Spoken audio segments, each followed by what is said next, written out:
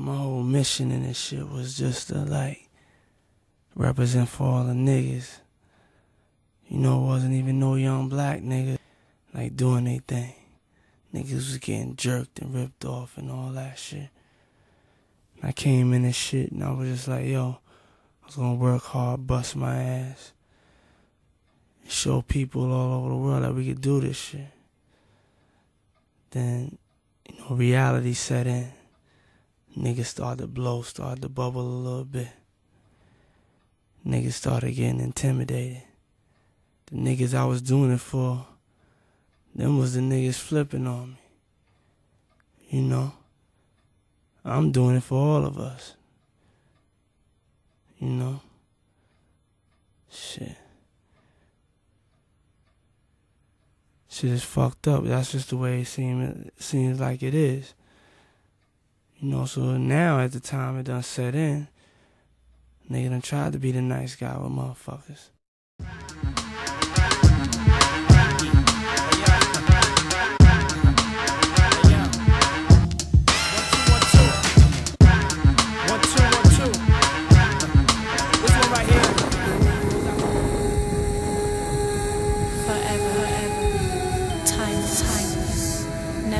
Fresh out the shop with the suicide doors. Hey. You swear it died and came back alive.